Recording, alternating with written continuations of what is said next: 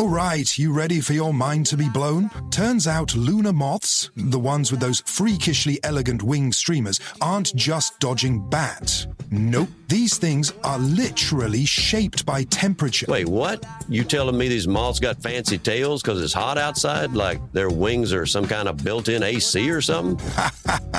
Not exactly. Researchers checked out over 26,000 photos of lunar moths across North America using machine learning. And guess what? Moths living where it's warmer, like just 3.5 degrees Celsius hotter, had streamers 17% longer. Hold up. So all that stuff we learned about them tails being just for fooling bats with echolocation, that was wrong? Well, not completely wrong, but way oversimplified. Surprisingly, even in areas with fewer bats, if temperatures topped 22 degrees Celsius, moths still developed longer tails. Damn. So it's like wearing shorts in Louisiana heat? Less predators or not, you dressing for the weather. Exactly. Evolution isn't always predator-driven drama. Sometimes it's just moths adapting to climate. Follow if you want to dive deeper. And as always, thanks for watching.